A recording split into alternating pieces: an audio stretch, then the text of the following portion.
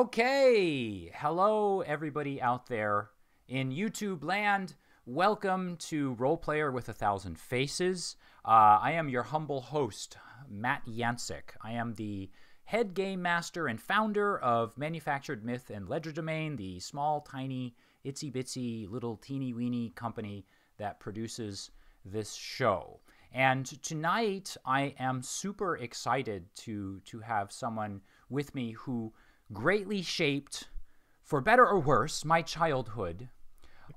This man is he's the founder and of course owner and lead writer and mastermind behind Palladium Books. So Palladium Books, you may have heard of them. They've released a few titles out there, such as Heroes Unlimited, Ninjas and Super Spies, the Palladium Fantasy RPG, and one of my personal favorites, Beyond the Supernatural.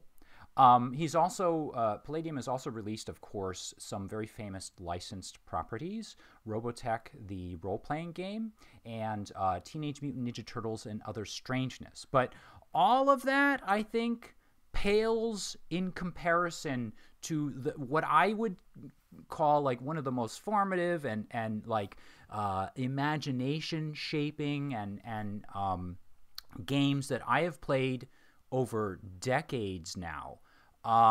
Rifts, of course, which is, I would guess, and he will correct me if I'm wrong, but I would guess Rifts is kind of like the cornerstone of the Palladium Megaverse.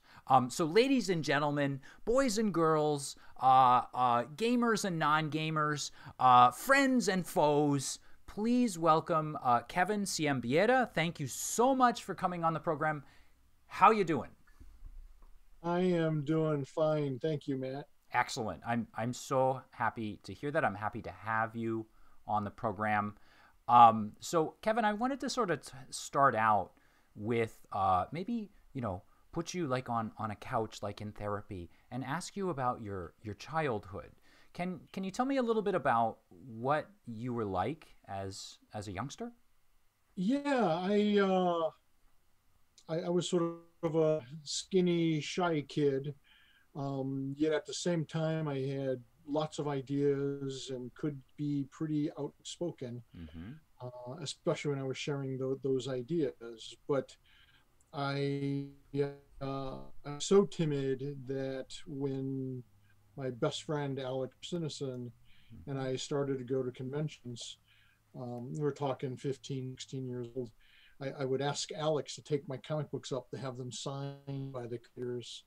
Um, but I got over that very quickly, and now you can't shut me up, so you're in trouble, No, I'm Matt. totally fine with that. I mean, so some of the regular viewers might know I'm a teacher, and I think one of the best things that a teacher can do is elicit from their students, or in this case, as an interviewer, elicit from, of course, their guests. So I'm more than happy to hear your stories, and I'm so glad that you're here to tell them. So then I want to drop a name here and just drop a title in here. And I want to say the words Megaton Publications. What was Megaton Publications? So my origin story is really I was a comic book guy. Mm-hmm. At my dad used to love telling this story. At age 9, I trumped out of my bedroom with a complete comic book script in my hand Mm-hmm. and announced that when I grew up, I would be a comic book artist and writer, Mm-hmm. and then trumped back into my room to finish my book. Hmm. And, and so I lived, breathed, slept, dreamt comic books for like the next 15, 20 years. Mm-hmm. And I was really, really fortunate because I grew up poor in Detroit, but Detroit in the late 60s, actually, I guess from about the mid 60s through the 70s, was actually the hotbed of comic book fandom. Us in New York City. So we had tons of comic book conventions. A couple of famous ones, well, back in the day, I don't know if anyone remembers them now. Detroit Triple Fanfare was the big one, and they got guests like Gene Roddenberry and every comic book creator you could think of, Stan Lee, Jack Kirby, Neil Adams, all these guys. And Detroit, for whatever reason at that time, also seemed to be a place where a lot of comic book talent was emerging. So the running joke in New York, I was told by one of my buddies who went on to become a comic book artist, was that all new talent comes from Detroit, gets work in New York, moves to California. Interesting. Why do you think it was that Detroit was such a center for that? I mean, what's funny is, like, now that you mention it, I mean, Detroit kind of had, and I can't pretend to be like a totally knowledgeable about this, but when I do think about like places in like the United States that have like different art schools and maybe art centers, Detroit is for some reason kind of in the back of my mind. Why do you think? What happened? What caused that? I don't know, maybe it was Motown. Seriously, I mean, we had so much creative energy coming in the movie industry in the 1960s and early 70s. I don't know if that kind of translated or if there was just something in the zeitgeist, but Detroit was a really creative place. And, again, Alex, my best friend since 8th grade, Alex was much more social than I, and he would reach out to people and we would find other people with similar interests. And, which was a lot more difficult back then without an internet. But somehow Al would track these people down and we would go visit them. And so, for example, we met famous Marvel inker Terry Austin. He became most famous for inking John Byrne's X-Men. Totally know him. Tom Orzechowski, we used to tease him with, because someone he was the letterer, right? Right. There was a convention or something where he was branded famous Marvel letterer. So we teased him mercilessly with that. Arville Jones, Keith Pollard, Richard Buckler, Jim Starlin, who created Thanos and the Destroyer and a bunch of those famous, especially famous now characters. Alex and I saw his portfolio that he was going to show Marvel 2 days before he was going to show it to them. So we're in this really cool environment where we're surrounded. And by the way, when I talk about these people, I mean, we would go to Tom Orzechowski's house, we went to Richard Buckler's house, Arville Jones, who was like a center for especially Black artists, but creators in general. I see Arv as sort of one of my early mentors in books. And then we'd go to these conventions and meet legends, like I said, like Jack Kirby and Neil Adams and Jim Steranko and Marie Severin and all these people who were, yeah. This is all Detroit, seriously? I mean, they weren't necessarily from Detroit. I mean, Jim Starlin was in the area. Mike Vosberg was in the area. Arville Jones, Keith Pollard, those are all Detroiters. Al Milgram, they're all from the Metro Detroit area, if not quite proper. Tom Orzechowski and Terry Austin and of course myself and Alex, we were native Detroiters living in the city. So yeah, and then a bunch of guys in Ohio too, like Dan Atkins and a bunch of other folks, Russ Heath, who did fantastic war comics for DC Comics. Can I say something funny about this? And only 5 people in the universe are going to understand this. So recently, so I was talking to Kevin on the phone. I was shocked when he called me like a few weeks ago and said, well, okay, I'll do your interview. I was talking to him a few weeks ago, and I had mentioned to you that I've been playing Rifts off and on for like a long time, like many people. And recently with, I don't know if you've heard of it, but there's this thing called the pandemic that's been going around. And with that, I sort of decided to get the band together. And so about a year and a half ago, I think it was almost a year close to the month, right? So maybe last April, and maybe Steve in the chat, and who was one of my buddies that I did this with, I basically emailed everyone and I said, hey guys, let's start playing Riffs. Let's play Riffs again. Let's do it online. I've been kind of doing this thing online. It's getting like a little fun, and it's really cool. Let's get our old characters together, and let's do a sequel, an old and grizzled kind of Unforgiven style sequel about a group of 5 men in their mid-40s who have now, like, the world of the Earth has moved on about 30 years, because it was 30 years since our game, and we're going to have you guys kind of like strap on your power armor and get going again. Now, you may be asking yourselves, and many people are asking themselves right now, what does this have to do with what he just said? One of the characters, one of the NPCs that I actually created in the game, and Steve will back me up on this, and my players will back me up. I somehow came up with Russ Heath. And I kept telling people, who's Russ Heath? What? Russ Heath? Wait, Russ Heath? What is he? What? What's going on? And I don't know why this was, but one of my players said, oh, you know, Russ Heath, like the artist. So it's like a weird cosmic connection. And I've just taken up like 3 minutes of the interview telling people something they don't really care about. But when you mentioned Russ Heath, I was like, I want to bring this up. So you're surrounded by these amazing creators who are coming in and out, and they may not be from Detroit, but they're coming in and out of Detroit.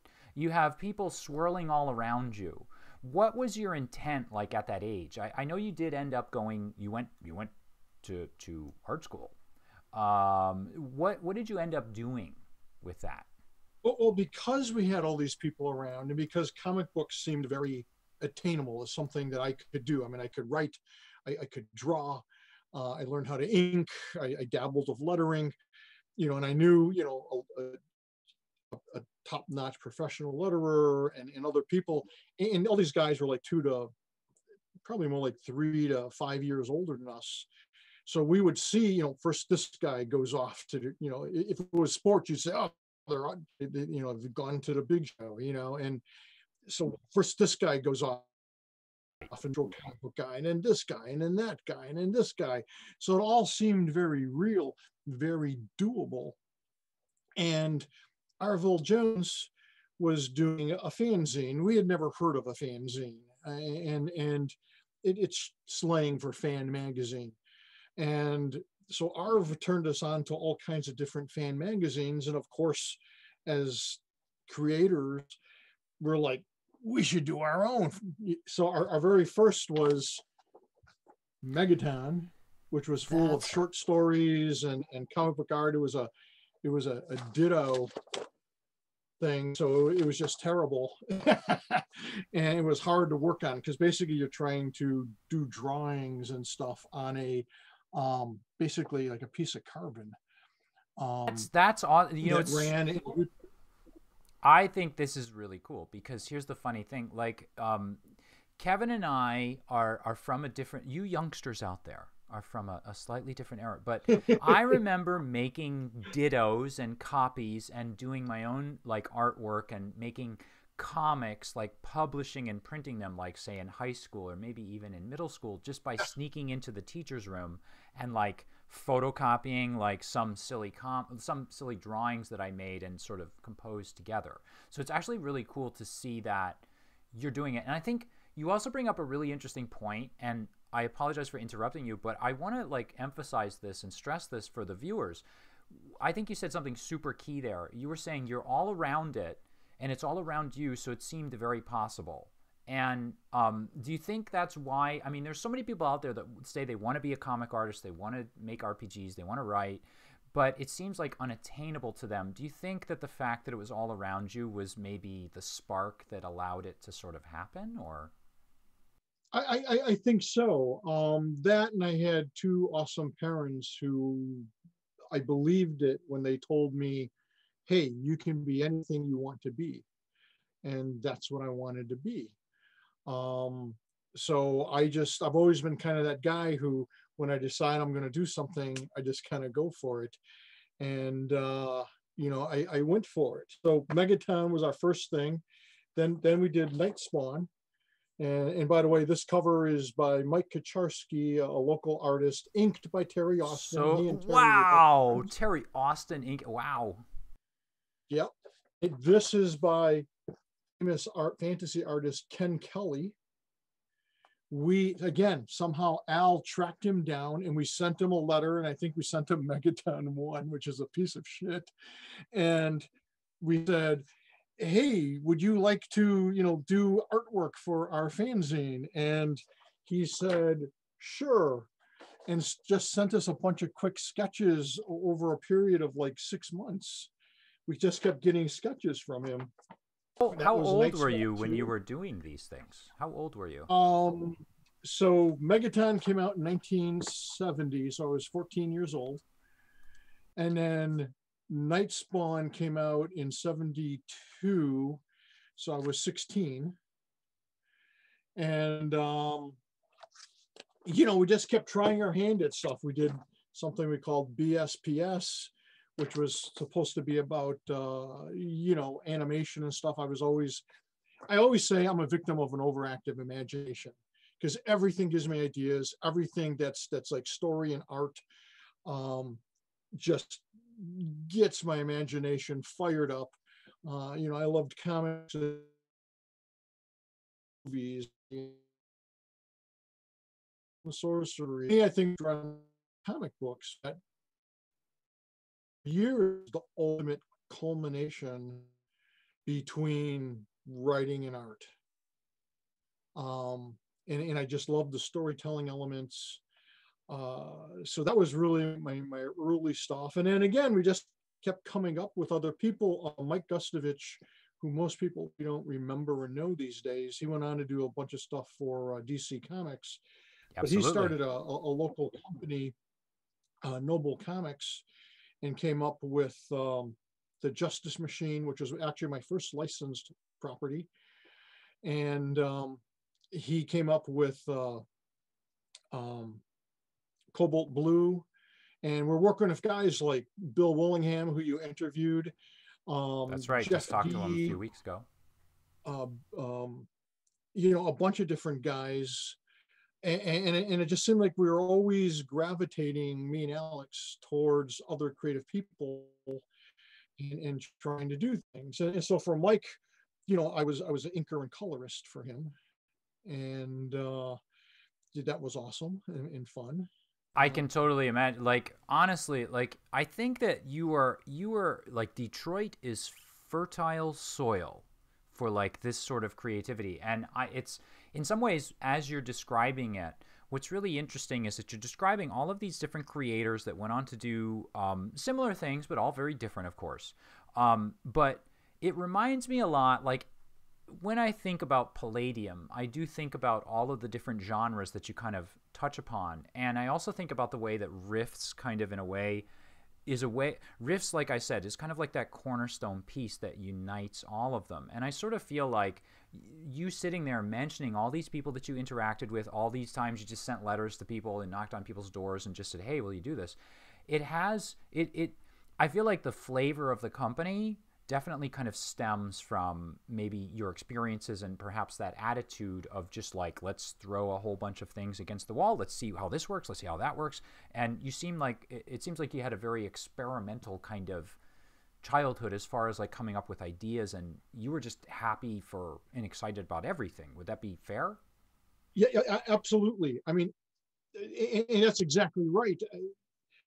I was never, for whatever reason, I had such eclectic tastes that to limit myself to just science fiction or fantasy or superheroes, it just, I don't know, it just didn't fit for me. I always saw the big picture and always saw possibilities, and I liked to explore all the different possibilities. And remember, we're young, we're in our teens and early 20s. Everything is new, everything is exciting. We want to try this, we want to try that. You see, Aliens comes out and you're like, oh, let's do a comic book like Aliens, or oh, this came out, and oh yeah, Terminator, robots and cyborgs and just everything, just we're coming out with the Riffs commemorative 30th anniversary edition. And I do a little history in the back of the book, kind of spotlighting people like Alex and Julius, who got me into gaming. So without Julius Rosenstein, there'd be no Palladium. And in it, I started to list what I thought was going to be some of my influences, and looking back, there just this endless array of people who I knew or didn't know, or who I read, or whose art I saw, or saw speak someplace, and all these people had an impact on me. Ray Harryhausen, with his mysterious island, and all kinds of great Sinbad movies, and all that stuff just resonated with me. Um, and it was incredible. And again, I've been very, very fortunate throughout my life, where I see an opportunity and I seize it. So I actually got to meet Ray Harryhausen before he passed. And he was speaking at the Center for Creative Studies, where I went to, and we had some kind of bulletin about it, and we went to see him, and that was great. And I got to see Sid Mead, the guy who is oh yes, so who Sid Mead is. For those of you guys who don't know Sid Mead is considered a futurist, and he's the genius behind Blade Runner. That's probably his most famous work. But he did work on 2010, A Space Odyssey, a continuation of 2001, A Space Odyssey, and that kind of thing. And like I said, because of those conventions, I mean, a guy who had a weird impact on me was George Romero, because I got to see him speak at a Detroit Triple Fanfare. He brought the uncut version of his instant cult classic, Night of the Living Dead. We got to see his brand new movie that was being released in a couple of months, called The Crazies. And we got to hear him speak. And for those of you who aren't aware of it, George Romero started off as a small-time guy. So he's telling how, oh yeah, the sheriff was actually the sheriff from the town, and this was my cousin, and this was my friend, and this guy was this guy, and we found this guy at the public theater, and he made Night of the Living Dead on a really, really low budget. And the interesting thing about Ramiro is that so we're talking about Detroit. And Detroit, you would sort of typically in the 80s, you'd sort of picture as this blue collar, or it was a blue collar, very blue collar city. George Romero is from an area where I hail from, which is Pittsburgh, which is another blue collar steel city. And what's interesting is these kind of like the connection between that and the fact that, okay, we're from this blue collar city, but it's not going to get in the way. And if anything, I feel like it becomes a bit of an asset, because you're like, we're just going to create it for ourselves and do it, and screw Hollywood or screw whatever big city is where all this is going on. We're just going to do it here.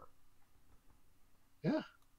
Well, and it was great. I mean, seeing these guys who followed their dream, because I had dreams, and I had big dreams, and to see these guys who followed their dreams and do something with it and make it, it was just all inspiring. And it just really helped fuel my desire to be a storyteller. In fact, Tom Orzechowski was the guy who first coined that word, where we're talking about something and he goes, yeah, I really see myself as a storyteller. And I'm like, ooh, storyteller, I like that. I think that's so true, and I've been sort of wrestling with this myself, right? Because I'm a teacher. Again, I'm an English teacher.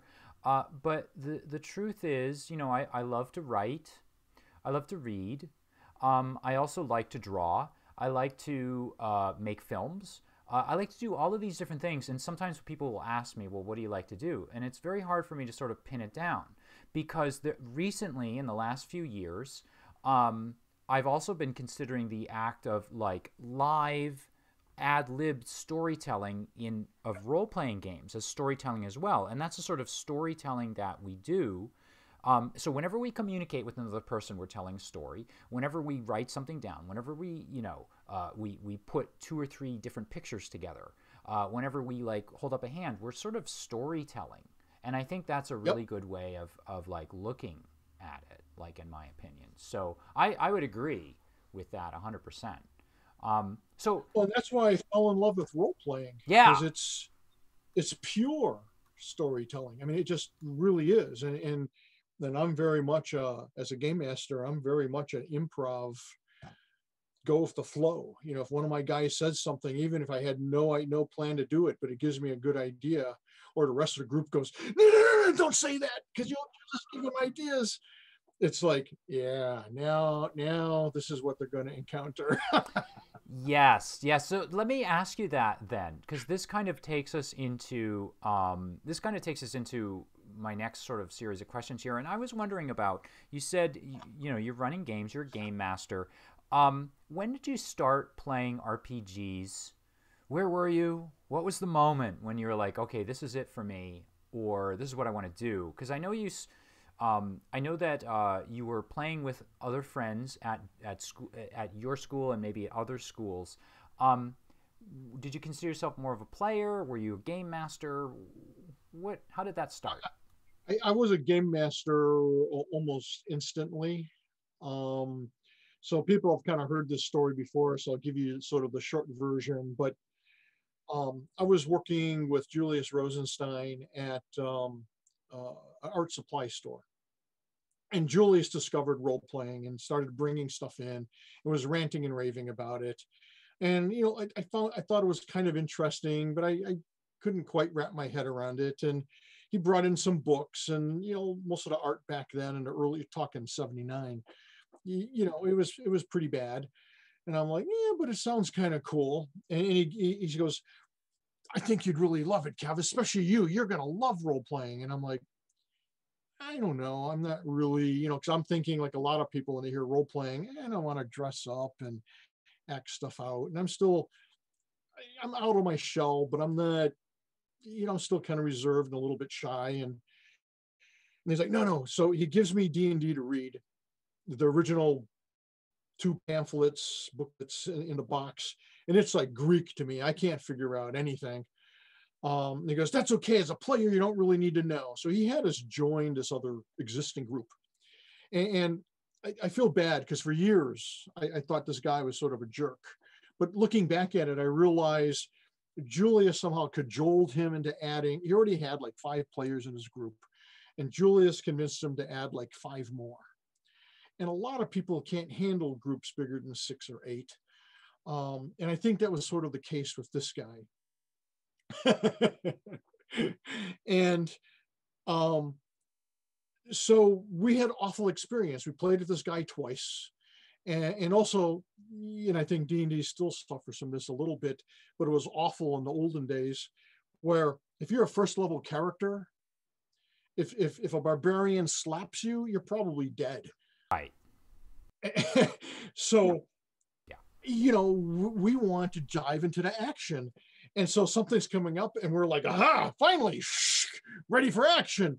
And one of the other players they were already like 3rd and 4th level would be like, don't worry, little first level thief, we'll protect you. And I'm like, I don't want to be protected. I want to do something. And so they were just awful.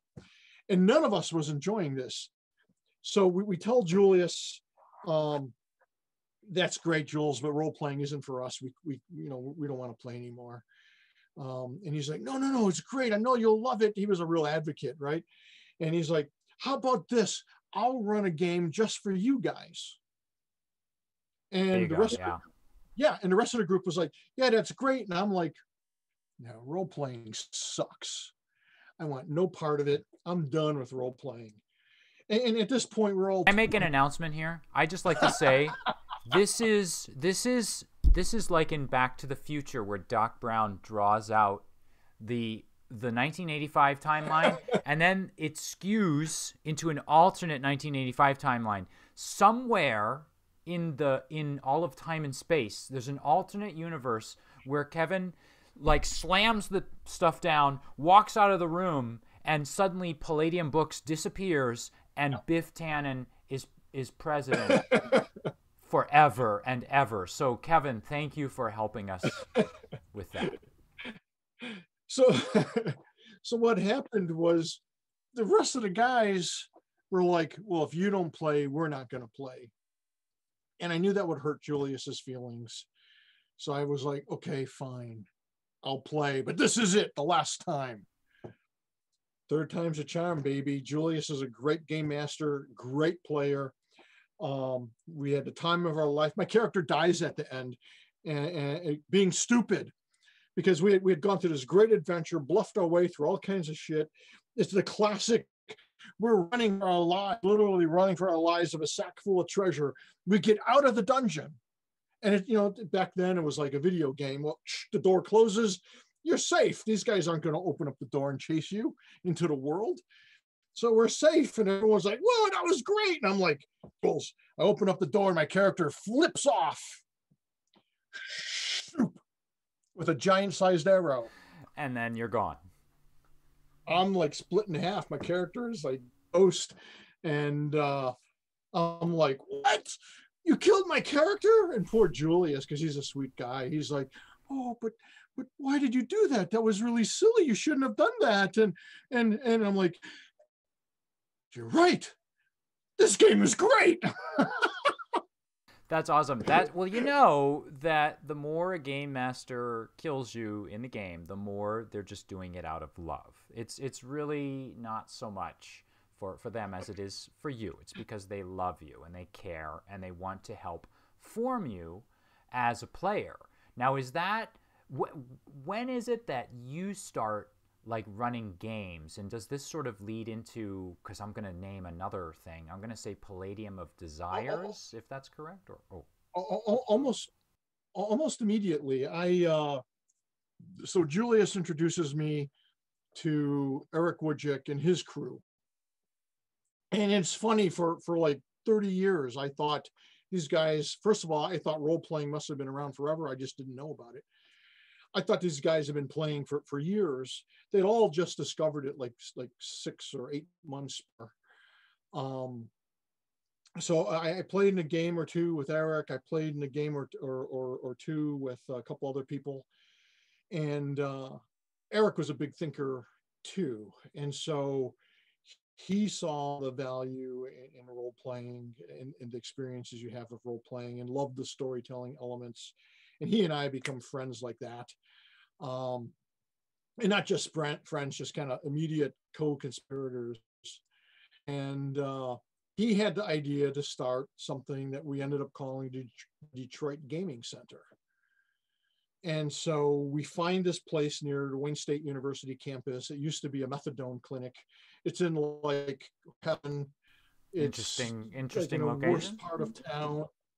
Yeah, but I mean, it was cheap, right? Because and we spent a couple of months fixing this place up. Matt Ballant, who would go on to write the Weapon series and a few other things with me.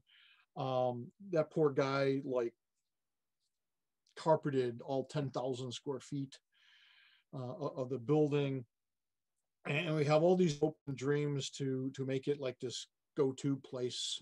I mean, sort of like stores and what a lot of hobby shops are now. We were just like 20 years ahead of our time. So we opened up the Detroit Gaming Center, and that was amazing for me because it was very much a hothouse environment. Any game that came out, any source book that came out, somebody walked through the door with it. And, you know, at some point you'd grab it, study it, you know, look at it, you know, enjoy it, maybe play it.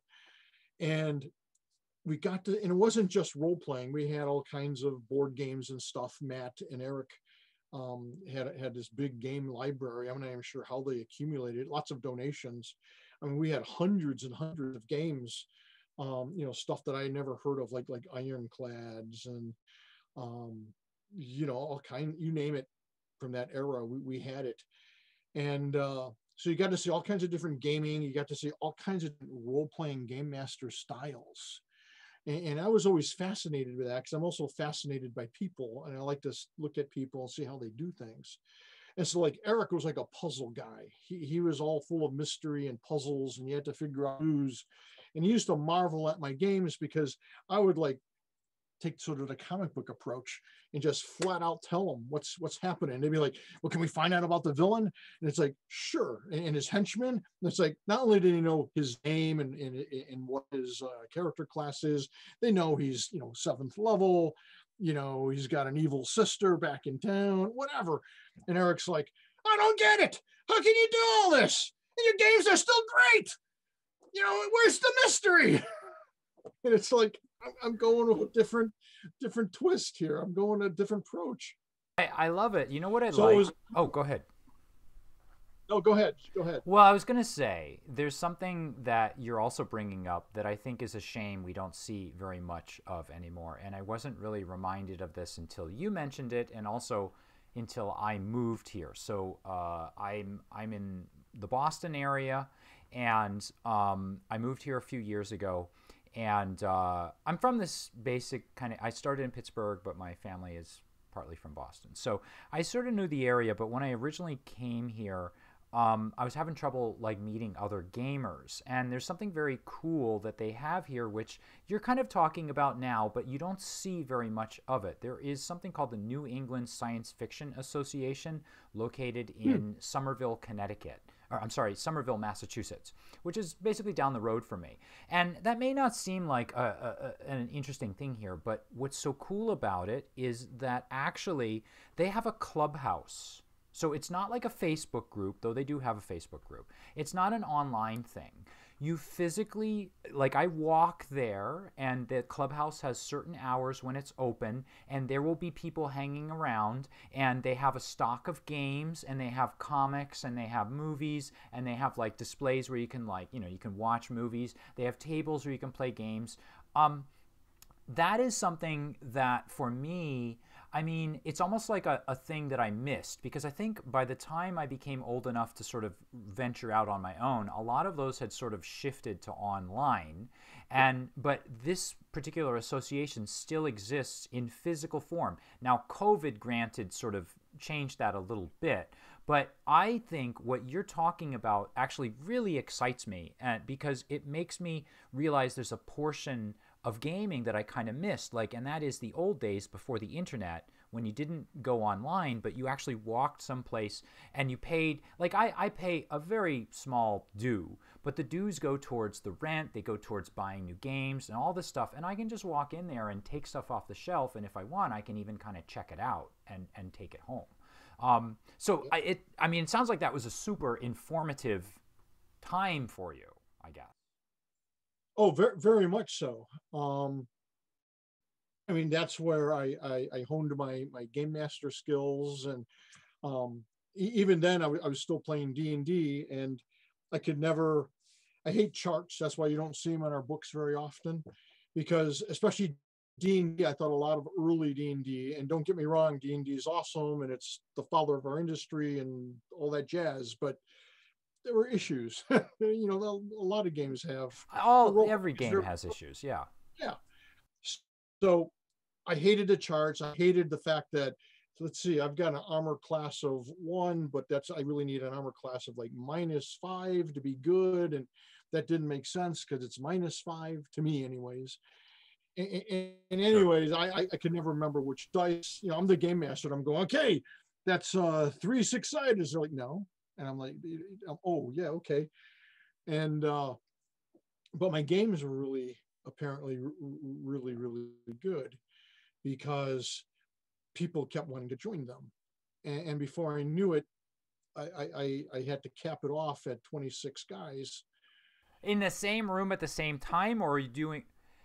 You're a liar, Kevin Siembieda. There's no way. Ladies and gentlemen, live on the program. What do you mean? 26? You had 26 people in a room with a... I mean, I have done... Okay, I will say I have done that with the one caveat that it was only during... when I'm playing... Like, I use RPGs in the classroom.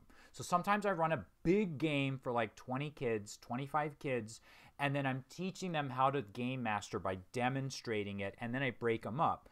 You ran games, and you're being recorded, sir. You ran games for 26 people at a time? Yeah. Every Saturday night, starting at like 7:30, and it typically ran until like 7:30 or 9 in the morning, next morning. And the games were so fun and so crazy that we had a blizzard, and I was sure nobody was going to show up. I mean, I was there because we had an adventure going on, and like a dozen of the guys wanted to have like this sub adventure before the whole group showed up. And so we all got there before a foot and a half of snow arrived. Those are the best games, though, when you're stuck in a I love those games. And I'm like, no one else is going to show up, but we have enough guys. We can play stuff. We can do things. And every single person showed up. It is crazy. That is testament to, and here's the thing, though, right? So here's what I've noticed. Of course, the rules are always important. Of course, like, having them by your side and all that is important. But like, to me, a good game master will create compelling situations that keep the players on the edge of their seats, keep them coming back, like stories and ideas and like questions and things like that really compel you as a human being to find out what happens next. That's kind of what it comes down to. And you really see that in, like, so I keep looking this way. I have like a stack of some of your books here.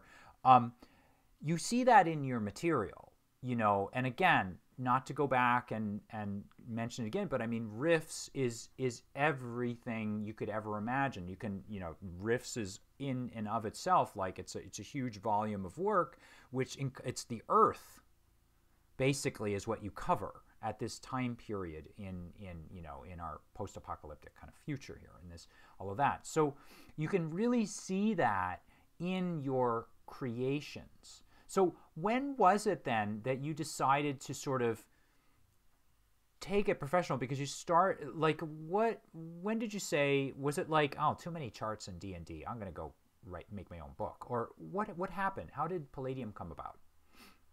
So I was trying to be a freelance artist until I could break into comics. It was actually getting some momentum on that front. I had done some work for Eric and, of course, the Detroit Gaming Center. I had designed some T-shirts and painted the sign and done a bunch of things like that. And I had done a few other things with comics and stuff. But so my game kept evolving with my 26 guys. And by the way, the secret to running 26 people is just like at a party, people, when you have a big group like that, people splinter into subsets. And fortunately, I watched a lot of soap operas with my mom. I would visit, my mom was, this is not fortunate, but my mom was fighting cancer. And I would come and visit her for like an hour and a half every day, and we'd watch her two favorite soaps. And I picked up a lot of stuff between comic books and soap operas. So you have your group of 6 guys who have splintered off because they're bored with what was going on in the main action and wander off here, or, well, they're checking this out, we're going to go over here. And yes, you're kind of splintering elements of the story, but, and so what you would do with these 6 guys is, yeah, well, it's funny you guys are going there because you hear a strange noise. And they're like, oh, what does it sound like? And I describe it and like, where's it coming from? And so maybe they find a secret panel or secret tunnel or whatever. And they open up and you do the classic soap opera, open a door, what I see. Hold that thought. You 8 guys over here. And you just kind of keep switching from like these 3 or 4 or 5 groups.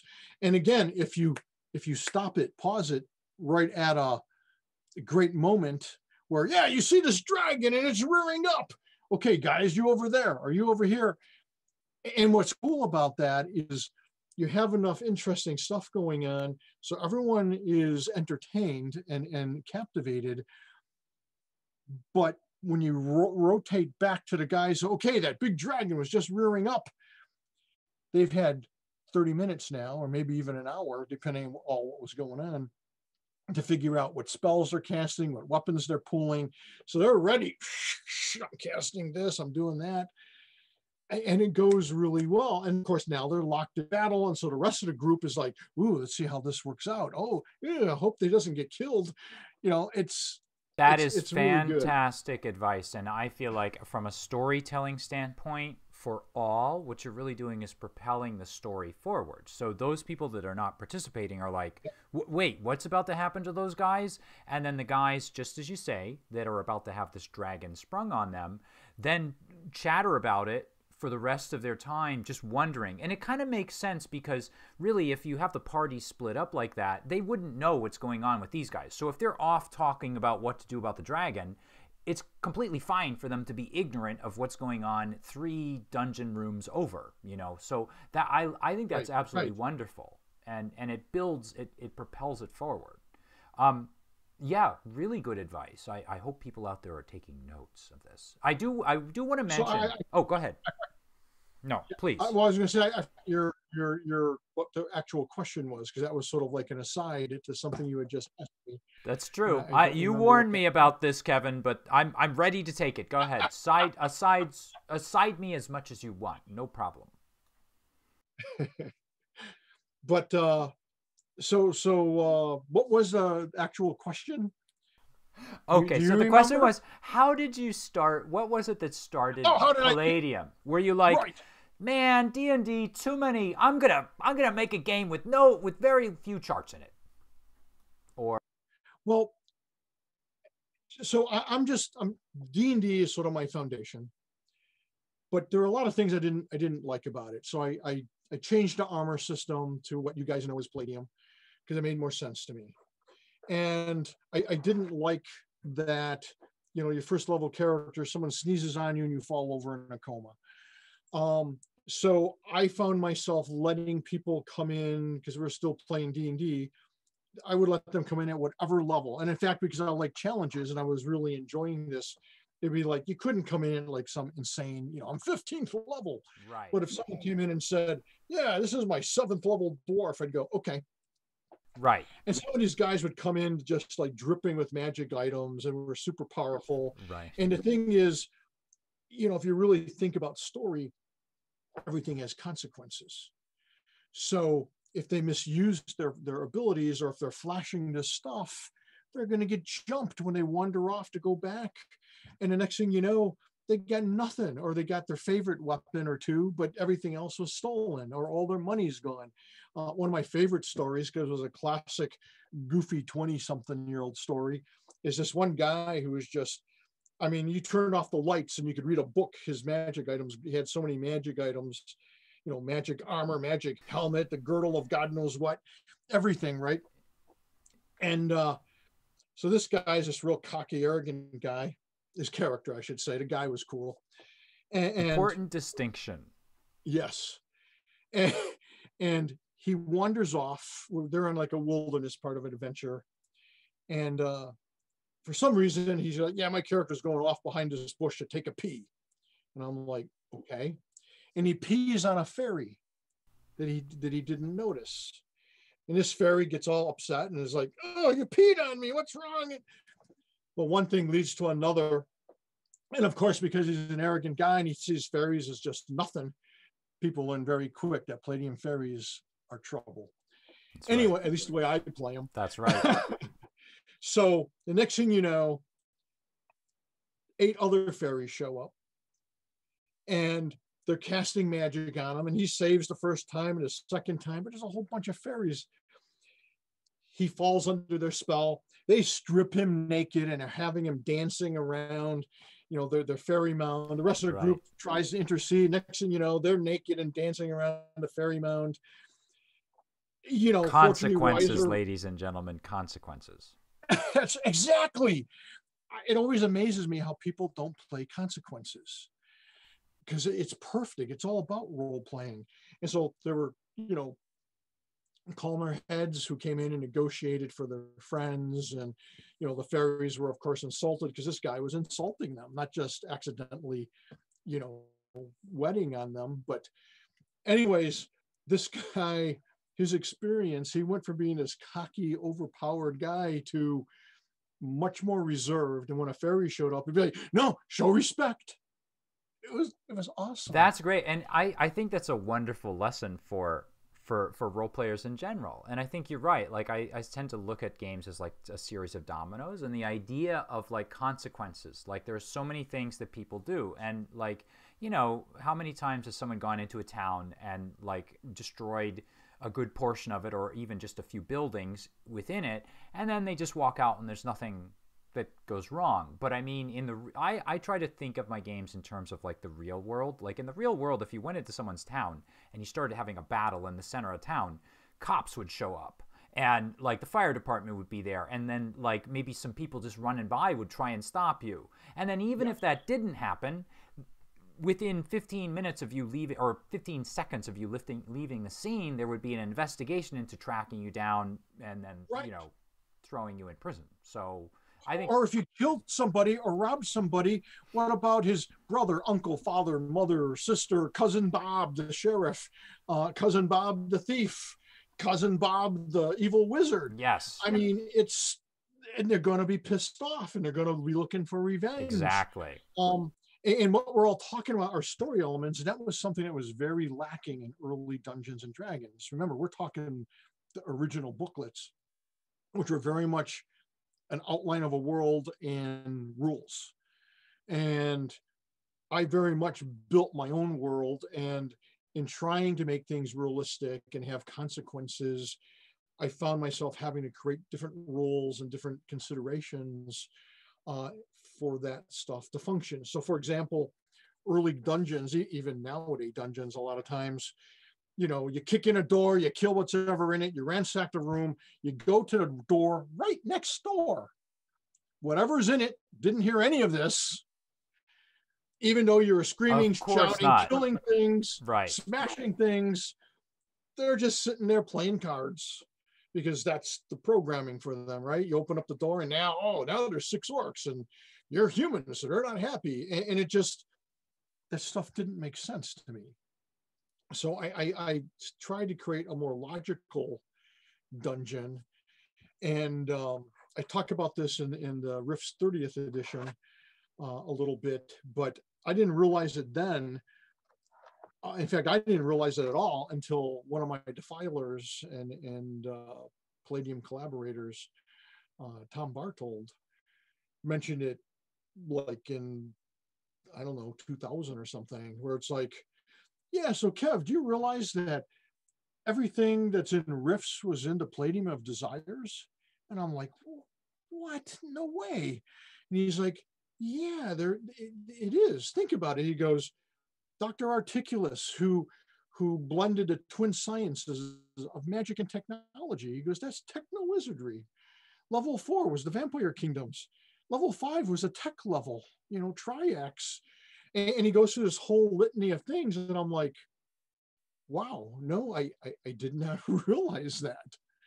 And the reason I had a lot of that stuff in my games was people were very rigid early on. People still tend to be kind of rigid, which I don't understand, because to me, role-playing is loosey-goosey. I mean, it's the reason you have everything, is what people call everything in a kitchen sink and Rifts, is because I love the idea that you should be able to do anything in role-playing. Obviously, certain scenarios, you know, a zombie game, you're not going to have space aliens showing up or dragons. But I mean, you know, when you have an environment like Rifts, why the heck not? And personally, I'm excited by the fact that if you want to play film noir in the burbs, you can. You want to play cowboys and aliens in the New West, you can. You want to fight monsters, you can. You want to fight vampires, you got it. You know, you want to go to another world, you want to go to Phase World, you can. You want to be a superhero? Sure. I love the freedom of that. But in the early days, because role-playing was just happening, at first people said, oh, you can only have fantasy. And then it was like, you can only have fantasy or science fiction, because Traveler, because basically you had D&D and RuneQuest. Yeah.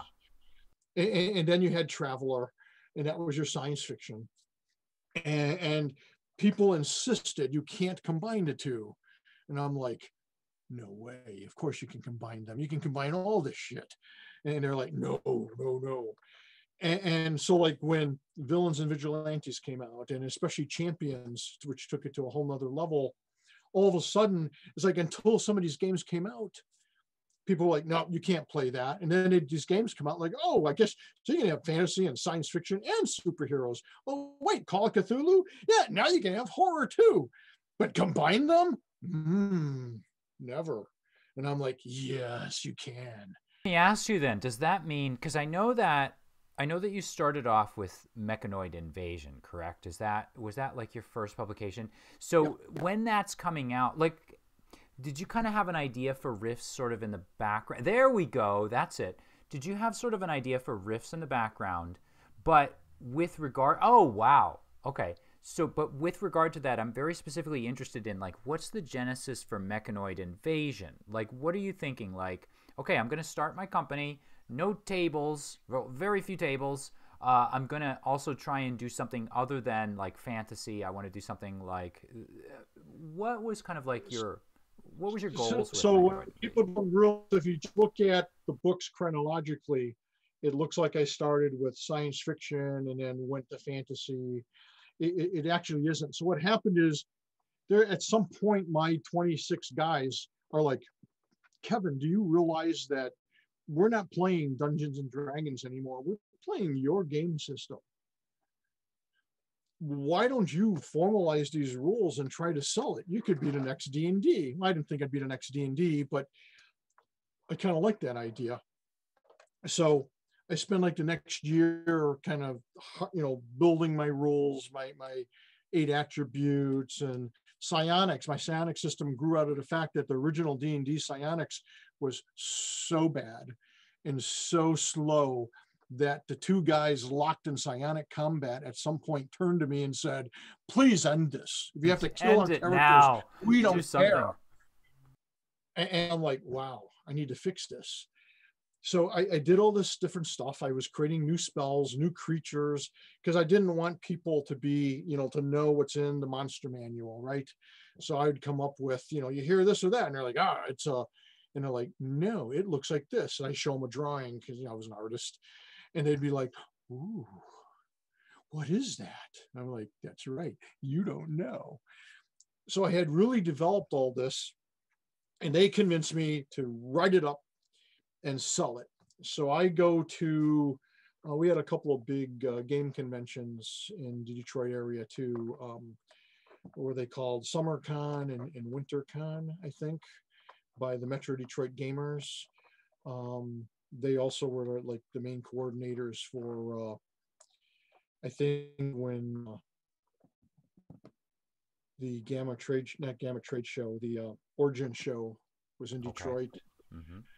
In 84. Anyways, they were big movers and shakers. So I go to one of their conventions and all the main people are there. Our industry has never been all that gigantic, the gaming industry, especially, in 1979, 1980. And I show it to all the big guns who are there and nobody's interested. Well, actually, that's not true. Judges Guild, Bob Bledsaw, the founder of Judges Guild, said, I like this. I'll buy it from you for $500 and a 2% royalty, and that drops to 1% royalty after you sell 10,000 copies.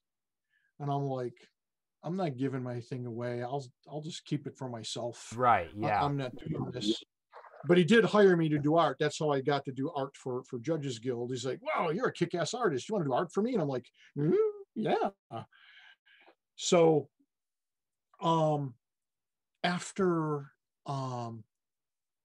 everyone rejects me, my guys then say, well, Kev, you have publishing experience. You've done A+ comic books. You've worked for Noble Comics. You've done this stuff here and there. Why don't you self-publish? And I'm like, no. And they planted that bug.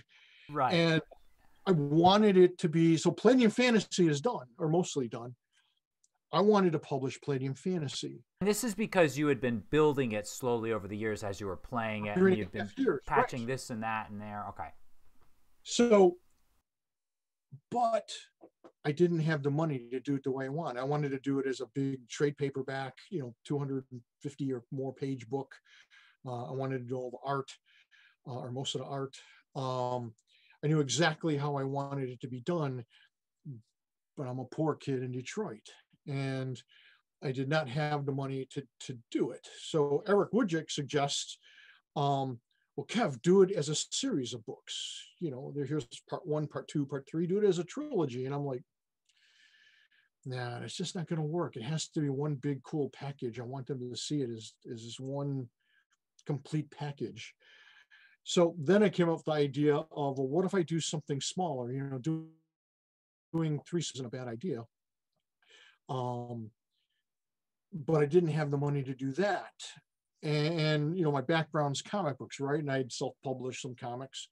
So I knew of a local place that could do comic book size books on newsprint. So that's what the Mechanoids is. I created this whole... Oh, that makes sense. I get it. This was going to be my launch point. So a lot of the game system is in there. And after the game system wasn't quite complete, still making it open. So did these comic sized Mechanoid trilogy. And the first issue comes out, and I go to, I don't remember, I want to say it was Gen Con. We're at a Gen Con we have in Lake Geneva, which was cool, at a university. And I have the Mechanoids, and my friend Matt Ballant has this little weapon book. And it's got, really simple, line art inside of these weapons, but it gives you an idea of where the blades and everything is. And again, you got to remember, this is way before the internet. Right, yeah. And so you can't say halberd and look it up. Hey, Google. Right, yeah, exactly. Images of halberds. It's like people would say, the Knoll pulls out his halberd. And you're like, unless you're a history major, what the hell is that? Yeah, exactly. Yeah. So Matt was into history, and so he did tons of research and had 700 different weapons in this. So I've got my Mechanoids. He's got this book, and I thought, so I learned a lot of valuable lessons. The trick to being a good business person and being successful is learn from your mistakes, listen to your audience, be aware, watch, listen, and learn. And so for every one Mechanoid I sold, Matt sold 3 of these books. Right. And I'm like, what the hell? This is 25 cents less. Yeah. And well, first of all, this was filling a market niche because nobody knew what half of these weapons were. And at least you had these cool little line drawings. And the Mechanoids, the thing I kept hearing from people is, it's only $375. What's wrong with it? Really? Because it was way below the market price for the games at that time. And the reason it was $375 is it cost me 32 cents to make. Right. So I could sell it cheap. I thought, I'll blow these out the door because it's like the cheapest role-playing game on the market. But instead they said, well, what's wrong with it? Why is it so cheap? So that was a huge lesson. And then my other lesson with this weapon book was, hey, there's a market for this. What can we do with this? Well, we turned it into weapons and armor. There you go. What most people don't realize, this was our first mega hit. We sold over 100,000 copies of this over the next 6 years. And that helped finance my company. I kept pumping my money back into the company. And of course, I had nothing. I had no hell when I did Mechanoid. So this cost me $3,000 to print. I didn't have it. I had saved up $1,500, and I told a friend's mom about my plans, and I said, hey, Mrs. Lobes, could you lend me $1,500? I'll give you a 20% royalty based on the profit, and plus I guarantee your money back in 3 years. And Francis had faith in me and lent me that $1,500. And that's how I was able to produce that. And then I was able to move on. I kept putting all my money back into, the product and the company. Into what you're doing. Yeah. And it just grew and grew and grew. So that's something, because I just sort of like, what I like about this is, and I'm sort of going back to something I said before, but it feels very much like you're surrounded by people that, even if maybe they might not necessarily be in the industry, they are supportive and kind of like, there you go, why don't you give it a try? And they're not sort of like saying, no, no, no, no, that'll never work out. And for those of you, like, this is a little bit probably too personal on my part, but like for those of you that are like listening in and watching, the truth is, like, as of a year ago, I didn't do anything on YouTube. I didn't do anything with role-playing games. I played them, but I wasn't interested necessarily in doing them. And as a teacher, I always thought, oh, I got to be like prim and proper. I got to do my teaching thing or whatever.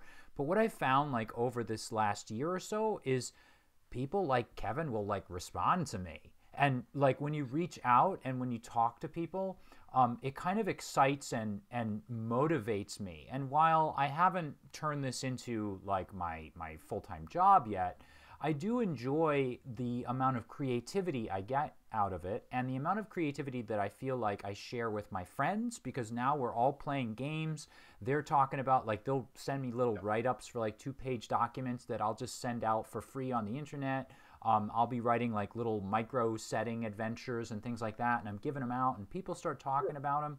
And it just makes me feel like I'm part of a community, and there's people out there that listen and care. And I feel like what Kevin sort of described here is sort of like the infancy of that, or like maybe the beginnings of what it was that inspired him to sort of lay the foundations for what he's doing now. So yeah. No, it is. It, like I said, it's all about listening and thinking about what your audience needs and wants, and whether or not you can provide it. For me, I was really enjoying role playing. It was just a hobby.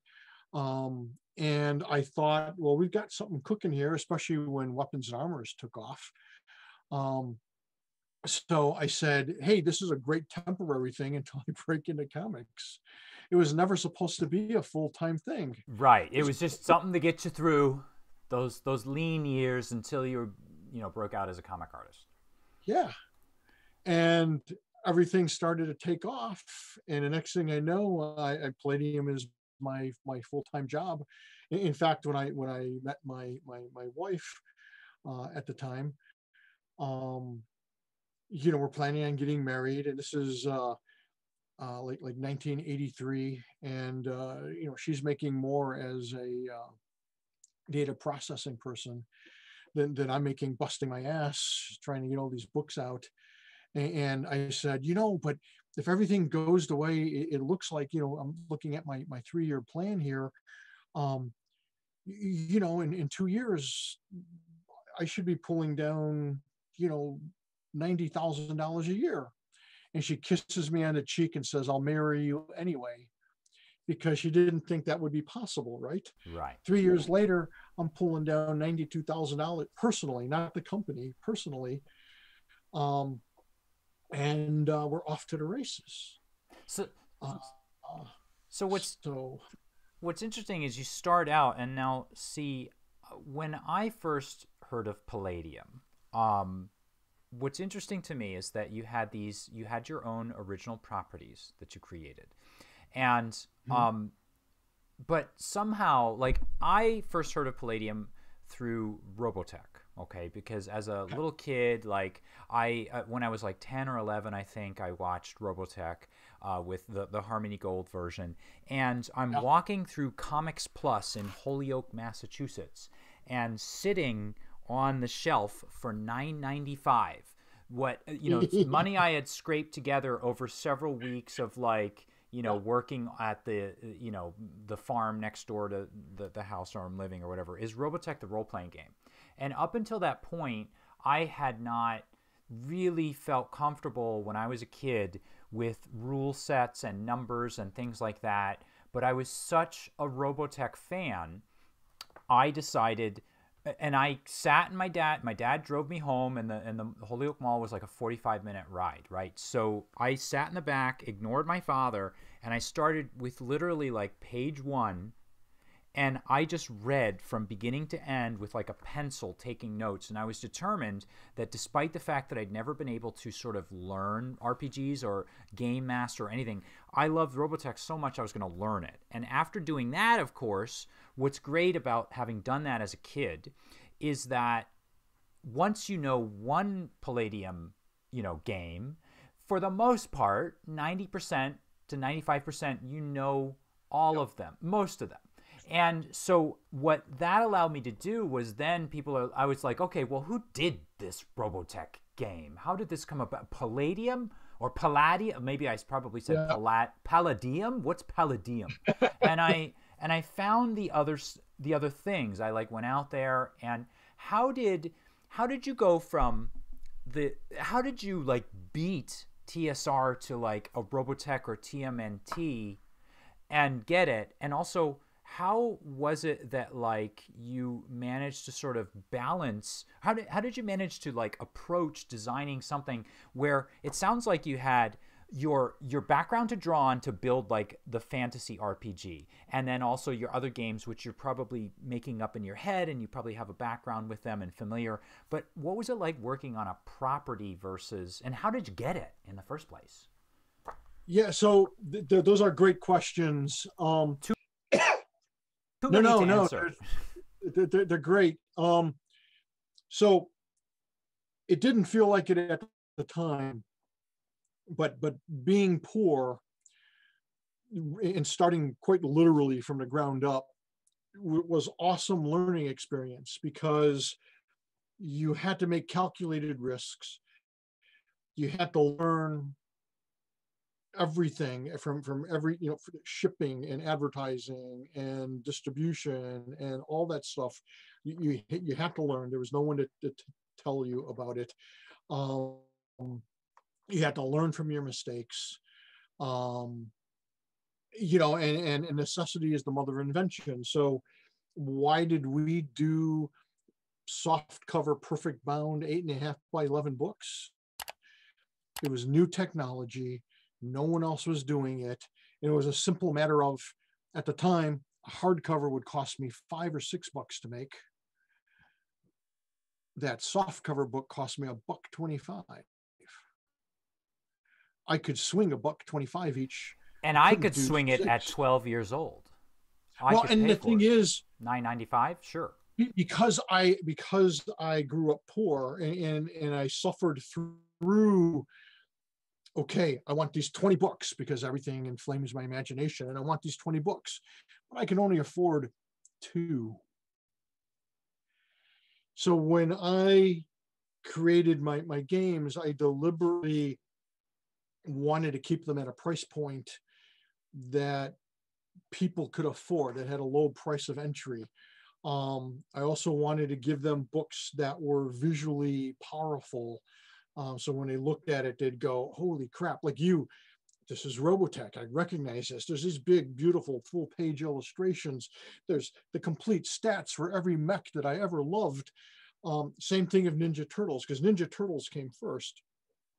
We got Ninja Turtles in 85, and we did Robotech in 86. And what happened with Turtles is, my comic book background. So I had heard about this hot new independent comic book, TMNT, and I could not get a copy of issue number 1 to save my life. That's true. Even today, it's tough. Now, the only reason I have one, Kevin East, bless his heart, he had a couple extra copies, and he knew I loved it and could never find it. And one year he just sent me a copy. Oh my goodness. He's a sweetheart. By the way, the success of Ninja Turtles could not happen to nicer beings. Those guys are just the greatest. Anyway, I finally got a copy of TMNT number 2, and I got done reading it, and I put it down, and I turned to my wife and I go, Marianne, this would make a great role-playing game, especially if they let us create every type of mutant animal. And Freelander calls me up and says, Kevin, TMNT, I think it'd make a great role-playing game. And I'm like, what? I do too. And in fact, he had a shot at writing it, but it failed miserably. And Eric Wojcik took over, and of course turned out a masterpiece. So we had TMNT, and then and that was a smash hit, and that was scary actually, because we had a good little company going. We had some successes, And really, I think part of the secret to my success is I was too stupid to fail. I had what people of the time probably would have thought were unrealistic expectations. So my background is comic books. So I'm thinking to have a successful company, I need to be producing games that I'm selling, 100,000, 200,000 copies. And, well, crap, only sold 6,000. This only sold 10,000. I got to bust my ass and do better. Right. So with Ninja Turtles, it was scary because, well, Kevin Pete, they were as green as green could be. When I finally spoke to them, they were so green that they said, Kev, we don't know nothing about contracts. Why don't you drop the contract? And I'm green too, right? And I'm like, yeah, okay. Fake it till you make it. It's true. Yeah. Why not? It's got to be a first time for everything. Yeah. So I write up the contract. They sign it. I get them, of course, to do artwork, and I know my market. So first of all, the $9.99 price point, I needed something where I'm going to make money, but comic book collectors are going to look at this and say, at the time, it's like 5 times what a typical comic was going for. But you know what? For the Ninja Turtles, those were independent, and those were a little bit higher. So it was even closer. Like a Marvel comic, I think, was like 65, 75 cents, but like a Mirage comic was maybe a couple bucks or $3. I don't know. Yep. I'm sure they'll correct me in the chat if I'm wrong, but yeah, I think it was like $2 or $3. So it wasn't that much more expensive when you think about it. Well, and it's, I made sure that Kevin Pete gave me, I forget if it was 10 or 12 page original comic strip in it. They did all the art. Kevin Eastman did the cover, which I didn't know until about 10 years ago that was the first painting he had ever done. They were pretty funny because they were like, Kevin, we don't understand. We seem to be doing our best work for you. And I'm like, well, that's great. And they're like, well, yeah, for you. Why aren't we doing our best work for us? And I'm like, but you are. I mean, it's great stuff. But it's true. Like those two. Okay, so first of all, I just want to say I love the others. Your properties. I do. That's my mainstay, right? Riffs. Everybody knows this. You can talk to my buddies. But here's the thing. The thing that got me into the store and got me to pick it up was TMNT. And of course, Robotech, which was the real one for me. Now, well, I was going to say is the reason I kind of go off on a tangent with Turtles is because that was our first big experiment with a license. And what I always feel, there are only 3 reasons to get for anyone to get a license. You love it. It's going to open up doors for you.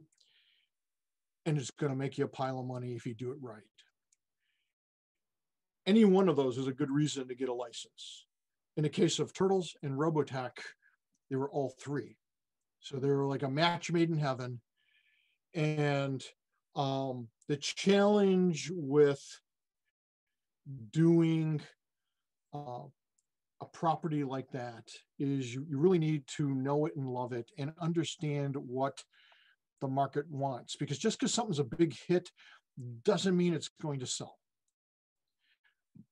A lot of people seem to think that, well, it's that name recognition that is going to rein people in, and that's only true to a point. That name recognition, in your story about Robotech is a perfect example. You knew Robotech, you loved Robotech, you saw there was some kind of a game. The cover looked really cool. You picked it up. And the name Robotech is what made you pick it up. But what kept you playing the game and discovering the rest of our games is that book delivered. It gave you what it took Hollywood forever until the Sam Raimi Spider-Mans to realize if you're loyal to the fan base will embrace you. Yes, that is exactly where I was going with this. And that is what I kind of wanted to sort of say. I have a million things that I picked up when I was 11 or 12. Very few of them do I keep here sitting at my desk or back on my shelves, and do I take off the because I do have an affection for like something I bought when I was 12, and I look at it and I say, oh, this is pretty cool. But there are very few products or things or items that I can pick up, and I know when I look at, like, you know, maybe the armor of the Veritech, I know that it's like, it's now like canon, and it's pretty much considered to be exactly the way that it is. And I know I can pick up Ninja Turtles, and I know that I can think about, well, how am I, if I'm going to do like an animal design, like a mutant animal for my game, how would I approach this? Oh, I know, I'll go to like the BioE system, and I'll start looking about like things like that and how I can mutate my animal. And I may like tear, you know, rules out of that, or I might just say, you know what, let's play Ninja Turtles and Other Strangeness tonight, because that's like, why bother like modifying it when it's already there? And I think that's why everybody, if you go to eBay and you look at eBay, these things are like Ninja Turtles. A copy of Ninja Turtles will set you back, because people are still looking for it. People still want it. People are still like demanding it, and it still honestly stands up. And so Kevin did not pay me to say that, and I've said this all the time. The way I choose my guests is based on what I have on my shelves, right? So I bring on people that I want to talk to, and Ninja Turtles and Robotech are still on my shelf because of that. And, you know, maybe probably most of all, Riffs is on my shelf. And like, all of those things are there because they have some sort of enduring power. They continue to go on. And what's funny is, I know that, you know, you no longer have the licenses on Ninja Turtles and Robotech, but in some ways, I was going to sort of get into this. What's funny is that, of course, I first pick up Palladium Books just for like Robotech and TMNT, but not long thereafter, there's this thing called Riffs. Like, what is Riffs? And we're pretty soon, all of us at like school and high school have got like a copy of Riffs, and we're all like taking a look at it, and then more of them are coming out.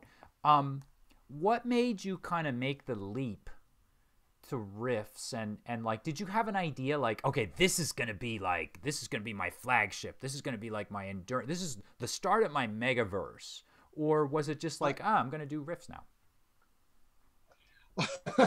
That's a lot. No, well, for me at the time, it was supposed to be my magnum opus. It was going to be my Star Wars. One of the things I had battled early on, like the original Palladium fantasy book, as good as it is and as well loved as it is, I really wanted to go with a very specific world. And again, we're talking the early days of role playing, so everyone's like, no, it's got to be generic. I mean, just like D&D is a generic Lord of the Rings, and you know, Traveler is just sort of a culmination of, you know, various science fiction space opera, and I'm like, so I come out with Turtles, and it's a smash hit. Like I said, it was scary because we printed 10,000 copies. It was a lot of money for us. It was the most initial print run we had ever done. We typically did 5,000 or 6,000. Yeah, wow. And it's someone else's world, right? And while we thought we were totally cool with it and we had really captured it, it's you don't know. You don't know how the fan base is going to react. You don't know. And we sold out 10,000 copies in 3 months, and we were like, yes, we did it, this is great. Then well, I got to give you a great Robotech story, because as a Robotech fan, you'll love this. Please. So, yeah, absolutely. I had been developing my MDC, my Mega Damage system, and I was originally going to put it into the Mechanoids, a new version of the Mechanoids, and this one of my employees and friend, Richard Burke, who I slipped into as character into the game. And then what was cool about that is McKinney, the guy who was writing a novel, which is actually two guys, by the way. McKinney, yeah, that Jack McKinney, that's right. Yeah, Jack McKinney, it was actually two people. nice guys, and they were using our books as like the canon, because Right. there was like, again, this is before the internet, or the internet's just kind of taking off, and you can get this information. And we had um, we took Memory Perfect, which was this big book on Robotech, or Macross, I should say. That's And we right. had a Yeah. Wednesday University professor translate the pages, and that was crazy, because like we're like, okay, how many missiles is carried by a Veritech, or this or that, and the translation would be many, or Well, many missiles.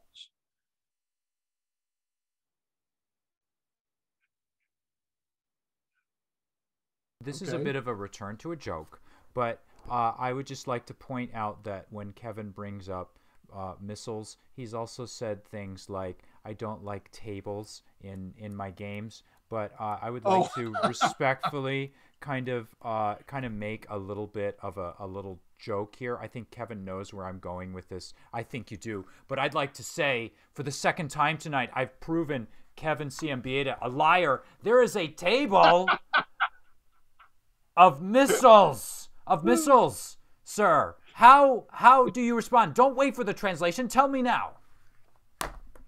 it's really more of a list. Missiles. Oh, okay. Touche.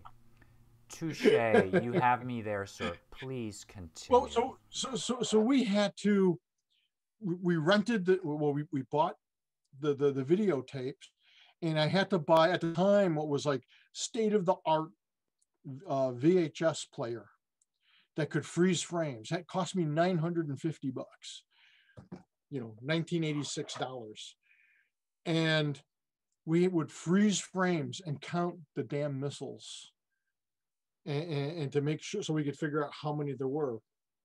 But the part of the story that you'll really like is, so Richard Burke is telling me, there's a show, Robotech.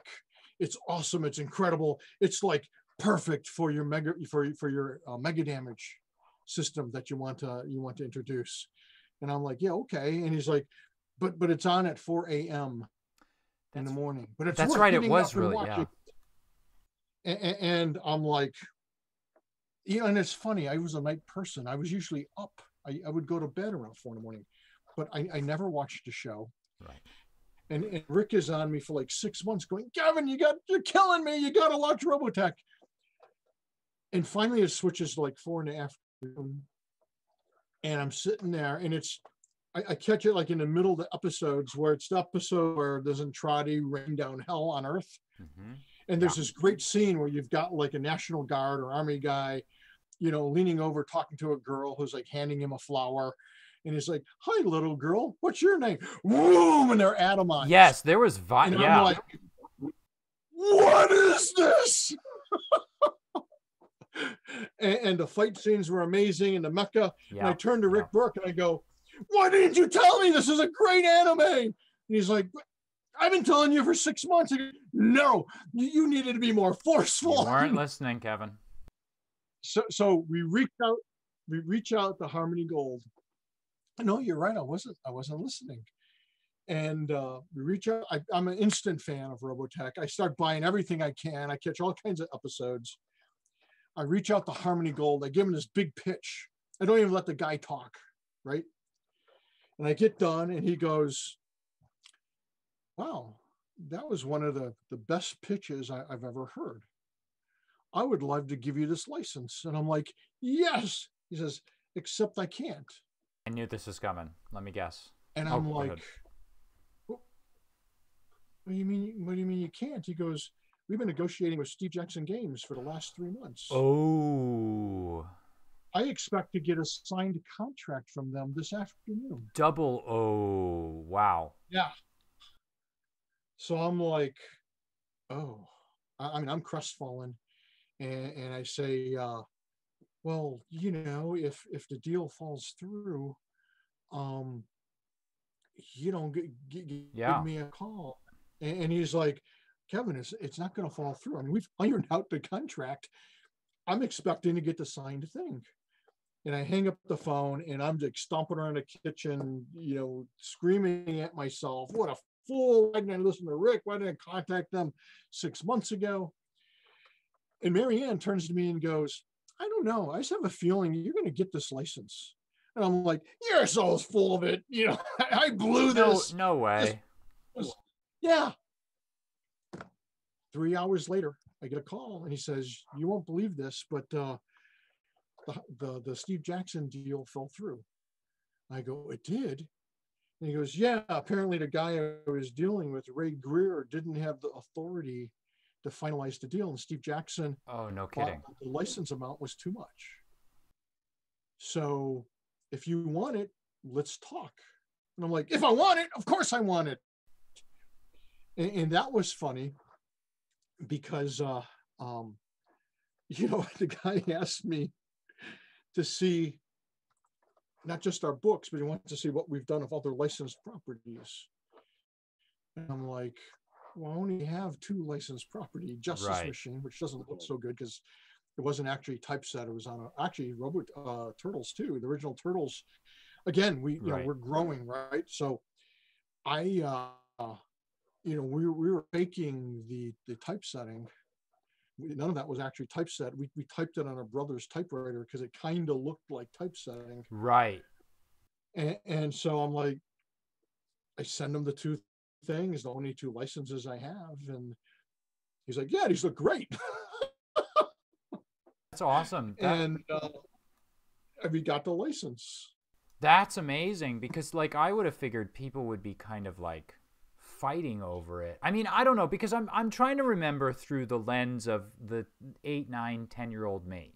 And you're right. I do remember, like, I never knew what Robotech was because it was on at some odd hour of the morning. And then eventually I think they ran it later on. I think they bumped it to like 6:30, maybe 7 or 7:30, where I could watch it just before I hopped on the bus. And then I think later it went to afternoons. So like, it's kind of weird that this thing that we now sort of, you know, everybody knows Robotech.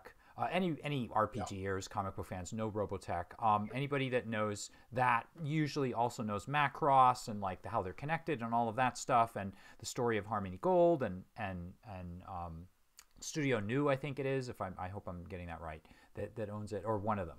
So what's interesting though is that people wouldn't be fighting over it, and it's cool that you would sort of identify it and jump on it and try to grab it.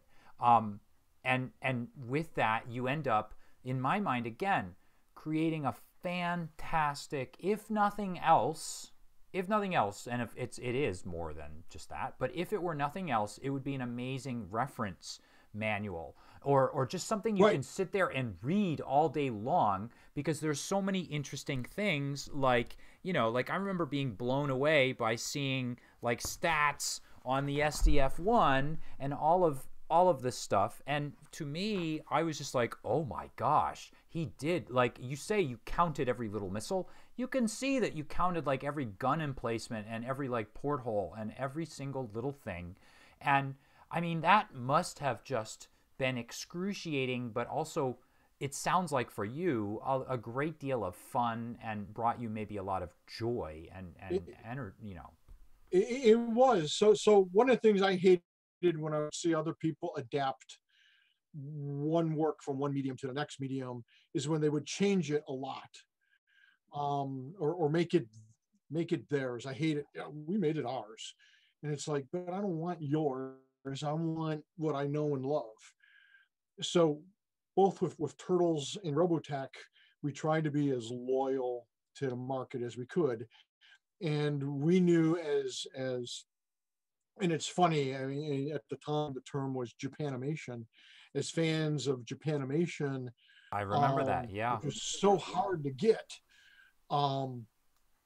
We knew what we wanted as fans. We wanted these kind of details. We wanted this kind of information. And then we knew as fans what we wanted to be able to play these things. And then you have to sit down from a game design point of view. You look at the world, you figure out the story you want to tell, the characters you want in the world.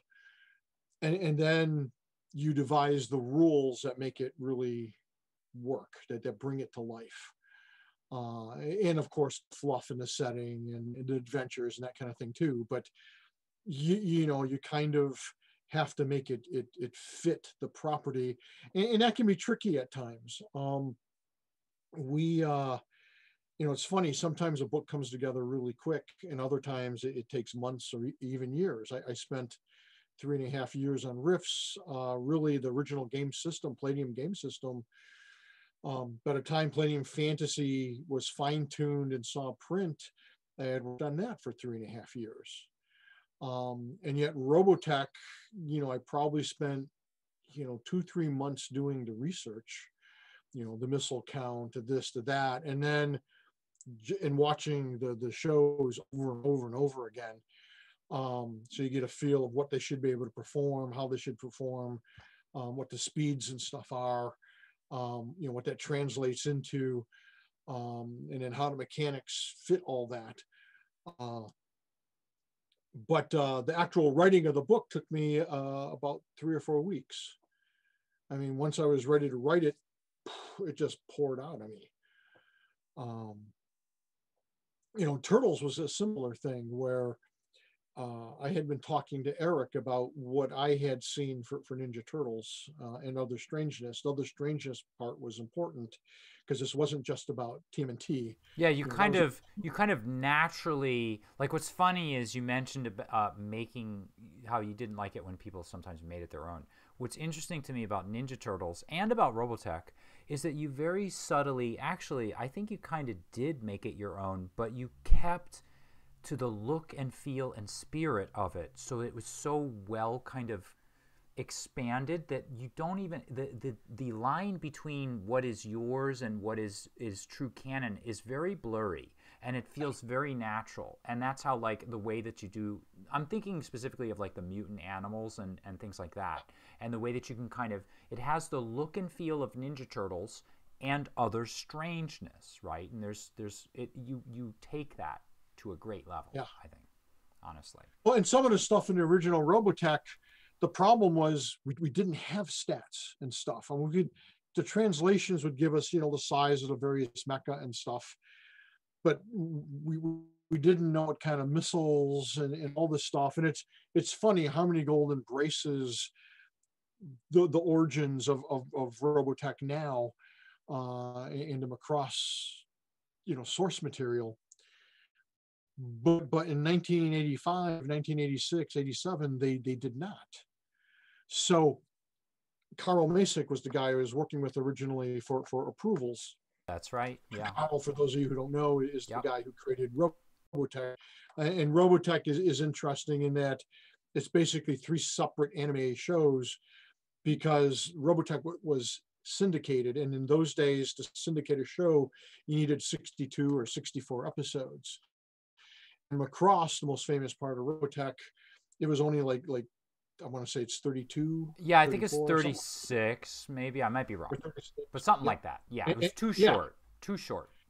And so they needed to pad it out.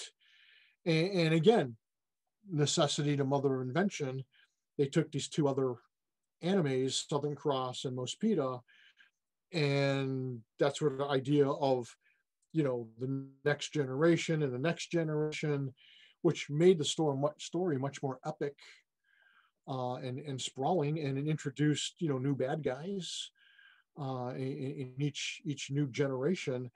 It made Robotech a bigger and more unique story than Macross, and that's no slam on Macross. I love Macross, and for fans who prefer Macross, that's cool, but there is some magic of Robotech. Carl Masick hit magic of Robotech.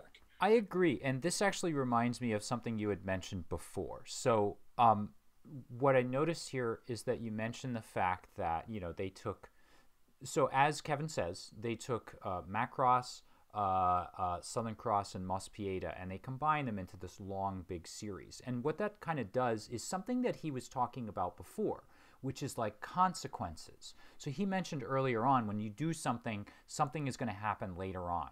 And what's interesting to me, and maybe what sort of appealed to you about the show, or maybe why you were such a natural fit for adapting it, is because there are essentially three different generations.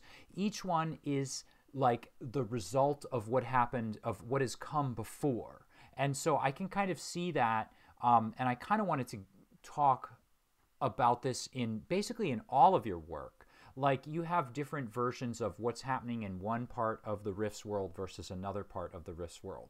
And I think that's all a very natural fit for, that's the, to me, like the Palladium kind of feel, is looking at one thing from 15 different angles, and looking at the Earth from 15 different angles, say in this grand war, or looking at it from the, you know, the coming of the Rifts, looking at it from you know, Heroes Unlimited, where we have all these different like powers and things like that kind of all crashing together. And that conflict creates potential for your players, for the people that pick it up, who might not, who might be 11 years old and might not totally understand like how to form a drama. But we have like the coalition, we have, you know, like different factions within the Rifts world, and you almost naturally end up smashing them together, and that creates the drama and the conflict. So I've kind of gone off on a tangent, but I just meant to say that the idea of these three generations within Robotech, it sort of makes me think, that might be why it might have appealed, or might have like fit so well with Palladium. So sure, maybe. Part of it is, like I said, we loved it, and we knew both Turtles and Robotech. If we did it right, we knew it would get us into comic book stores, and that would open up a whole new market for us, and it did. And it was a blast to do, because we loved those properties. So it was just pure fun. And you can in see it Robotech, and feel some of the it. stuff, the early stuff that seems like some people have gone back and said, oh, a lot of this stuff was wrong. You know, we had to do what Harmony Gold wanted us to do. And some of it, there were just big holes. Like we created this whole Russian faction in Southern Cross because we had no idea That's what any right. of that Yeah. was. Yeah. And neither did Harmony Gold. Right. That makes So they sense. just let us make stuff up. Yeah. And And in some stuff, Carl, like I said, in the early days, I think Carl saw Robotech very much as his, and that it wasn't Macross or these other shows. He had turned it into something else. So the one conversation, I'm going through these things, and I go, well, our Japanese translations say these are particle game cannons. And he's like, no, those are, you can tell he's making it up right there. No, those are auto cannons. Well, and Carl, these are plasma guns. right. No, those are lasers. And well, these lasers, no, those are plasma weapons. And I'm like, I go, but Carl, our Japanese translations, and I said that to such a point where he's like, I don't give an F what the Japanese translations say. I'm telling you what it is. And I'm like, okay, you Yes, got it, buddy. sir. Yes, sir. Well, let me ask you this, because we're so I want to remind everybody that I usually actually do like an hour-long episode, but I kind of Oh knew, shoot, you went and really Kevin long. had yeah, I know, right? But Kevin You'll had have to warned have me me. back. I know. Well, that's it. And but I want to ask you at least. So I figured we'd do like a special double-sized episode of a couple hours. But we're coming up on the final quarter of our 2 hours.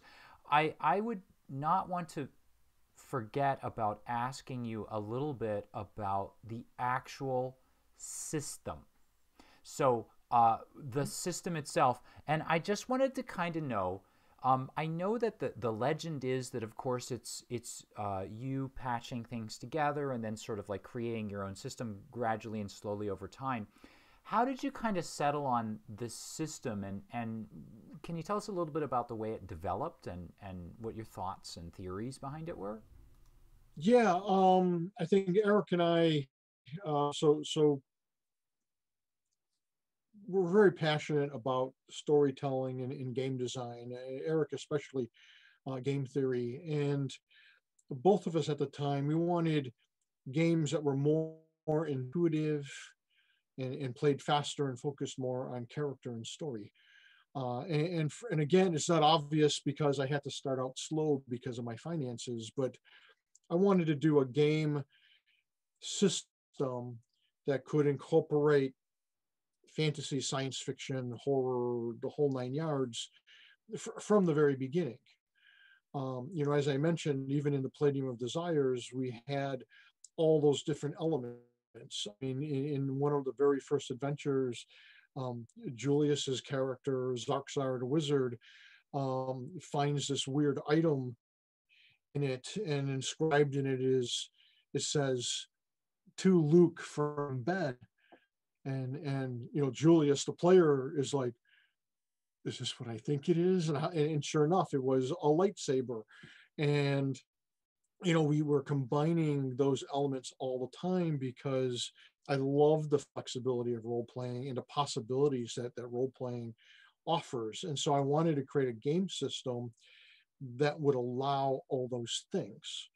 And, you know, unfortunately, the game system kind of developed organically. And you can see that. That's why it's only, as you mentioned earlier, it's only like 90%. If you learn one of our games, you can play all of our games, but they're all a little different.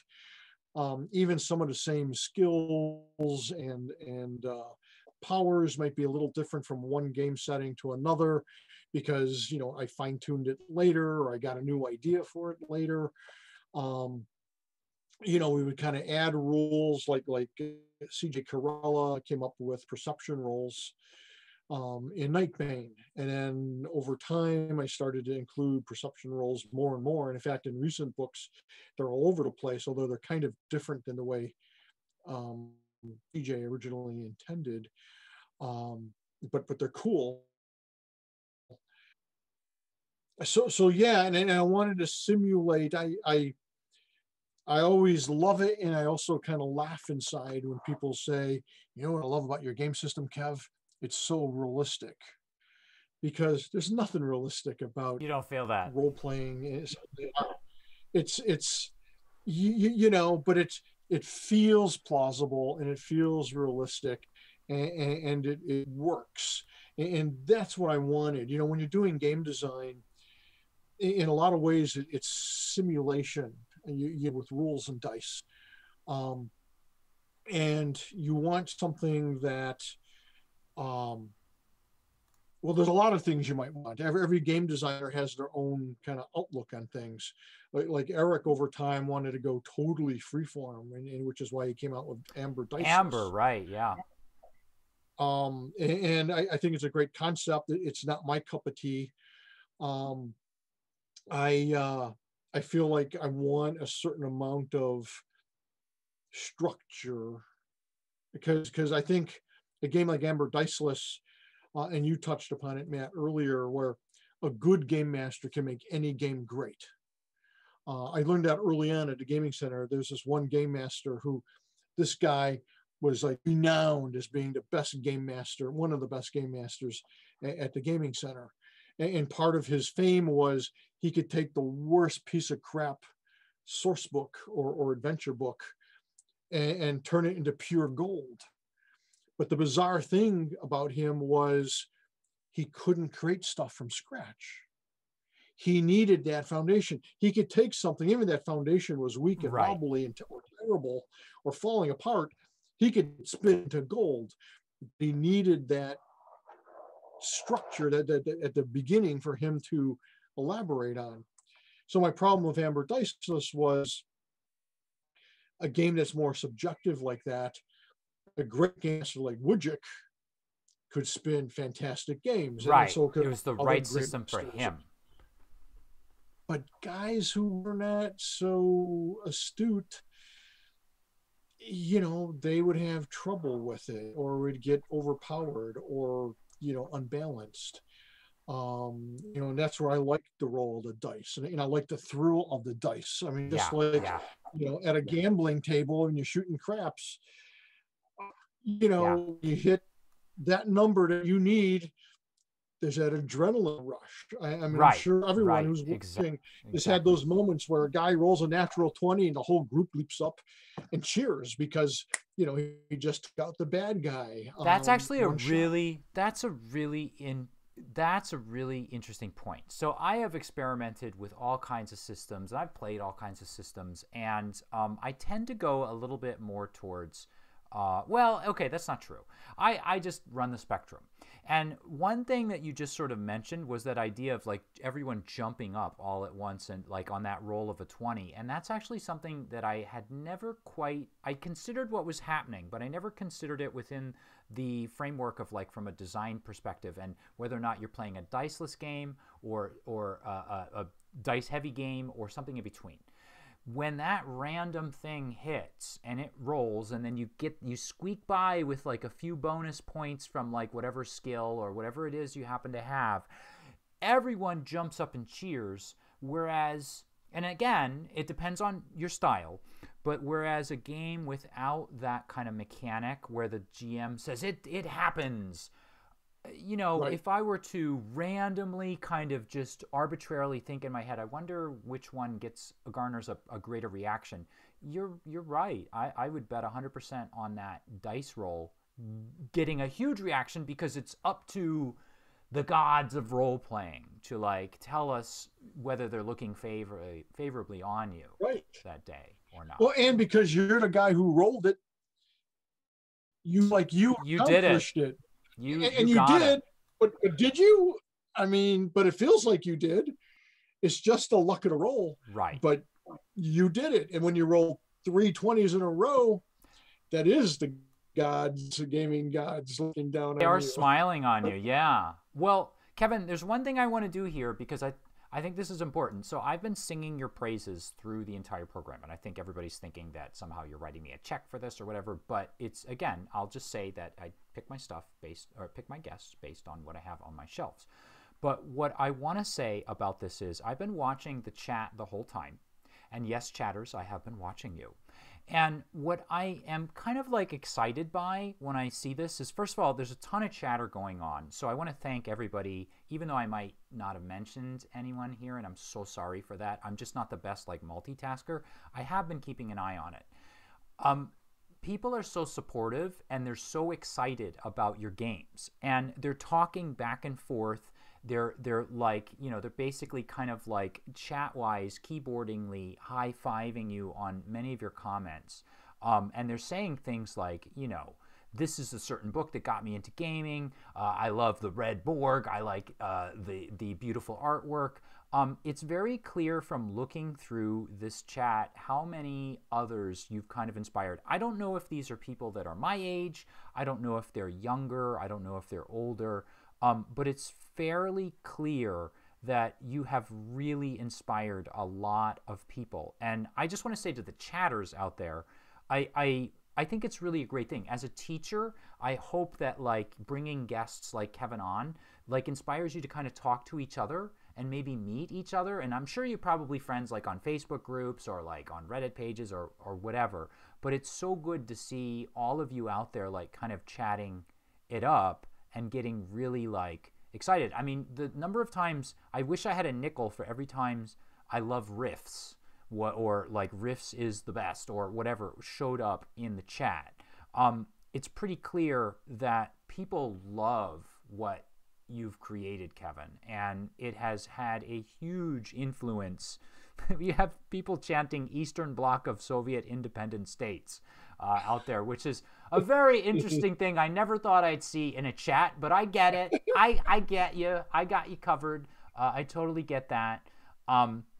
People are really enthusiastic about what you've created, and I think that, you know, I just want to know, when are the movies or the Netflix show coming for Riffs? Oh man, we have been working on that so hard for like 20 freaking years.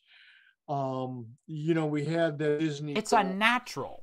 It's a natural. And it is, and that the problem, I think part of the problem is Hollywood is so risk adverse, which is why you're seeing them making games based on Monopoly and Battleship, because they sit back and go, well, gosh, 20 gazillion games of these have sold, so all these people know it and love it. And again, it doesn't necessarily translate to that medium. Yes, they love Monopoly the game, but do you want to see Monopoly the movie? I guess we'll find out because they're making one. Yeah. But they didn't go see Battleship for obvious reasons, and it's so the problem is not that people look at our games and our worlds and our settings and our characters and don't go, wow, these are really cool. Because we had lots of people look at them and say, wow, these are really cool. When Jerry Bruckheimer had Disney get secured the rights for him, when I met with Bruckheimer, he's like, Kevin, I see Riffs as my Star Wars. And I'm like, that's good because it's my Star Wars. The problem is having them understand what story to tell. So role playing, unlike a novel or a comic book, it's a world setting. There's not necessarily a specific story. So it makes it hard for them to wrap their head around. And the fact that, well, you can tell, especially with Riffs, any story, that's not helpful. And then the other problem is the bean counters, the guys who hold the purse strings. They look at this and go, this is some stupid game from some little niche market that was huge in the 90s and is not as huge now. And do we really want to take a risk on something like this? So it's tricky. We'd also like to do video games. That could be another really cool market to do, but they're big like Hollywood and have a lot of the same considerations. Yeah. We're hoping to breathe some new heat into Riffs over the next few years that maybe create some energy and gets people going. There's been a number of people who have contacted me over the years. Joe Manganello, Ross and Marshall Thurber, Peyton, who did, I can't think of his name, but a bunch of guys have reached out. Yeah, there's a whole generation of Hollywood people that are out there making films and TV shows that I know, we all know, were that guy in high school or even that girl in high school that was playing Riffs and playing, ninjas and super spies and beyond the supernatural and all of that stuff. We totally know that. And I think it's only a matter of time. I know that what's funny is it's in my life.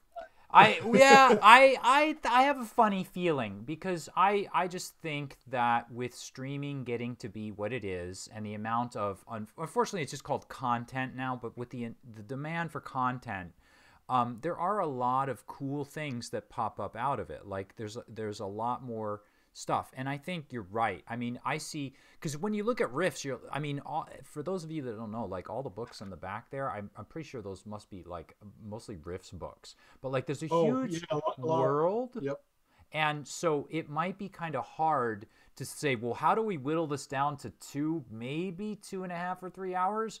But I think obviously the potential's there. And the truth be told, there are millions and millions of hours worth of Riffs movies and Palladium movies in the heads and the hearts and minds of all of us that have been playing it for decades now.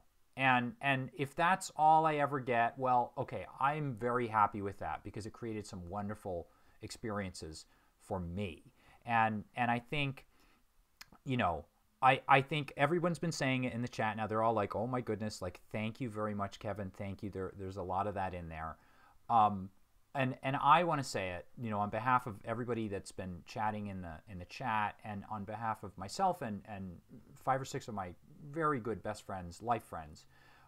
Thank you so much for your creations. They've inspired me, and they've moved me, and they've energized me, and I feel like I was part of something like really exciting. I am part of something really exciting, like every week or two when I play a game, or when I pick up, and I start reading about Aaron Tarn or like Triax or whatever. And for that, I just wanted to thank you for that. So Kevin. Well, you're very, very, very welcome. And I do want to say that Palladium has the greatest fans in the world. I truly believe that. We're really like a family. Anyone who's been at a Palladium open house knows that it's like a more like a big party celebration than a convention. It's I don't know. Seriously, the fan base is amazing. I feel close to everybody. People pop into the office from time to time, and they're always thrilled when I give them a quick little tour of the office and take 20 minutes to speak with them. And and it's like, hey, fellow gamers, we're into this stuff. We love this stuff. It's we're part of a big family, and that's, I have to say, of all the things that I've done, that's the really beautiful part and humbling part is I never really, especially in the early days, I was so focused on getting out my worlds and my stories.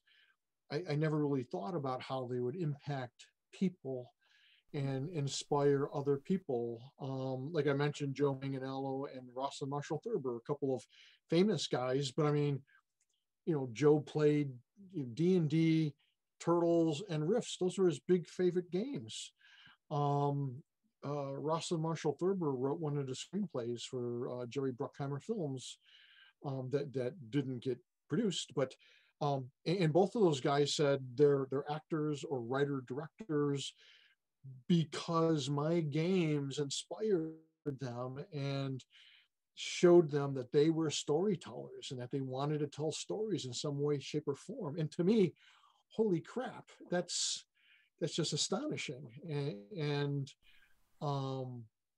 yeah, I mean, that's probably what I'm most proud of everything, is that my work has inspired other people in a lot of different mediums, just like the works of Stan Lee and Jack Kirby and Jim Steranko Absolutely. and others inspired me. So 100%. I totally believe that. Well, Kevin, thank you very much for coming on. For the viewers out there, thank you so much for watching. I have a funny feeling I'm going to wrestle and negotiate to get Kevin back on, like, at a later date, because if you haven't seen the amount of questions I sent to him. I've asked him about half of maybe what I wanted to talk about. I will definitely try and get him back for a deeper dive on a few certain subjects that I think are well worth exploring. I'd be happy to. Thank happy you. to do it. Thank you so much, Kevin. And to all of you watching out there, thank you very much again. If you like what you saw and if you want to help support me, bring you creators like Kevin, please do like and subscribe. If anything else, I can tell my mom, like, I've got a certain number of subscribers, and that in me, that makes me a winner to mom. So thank you all very much. Roleplayer with 1,000 Faces will return, and to each of you out there, have a great game.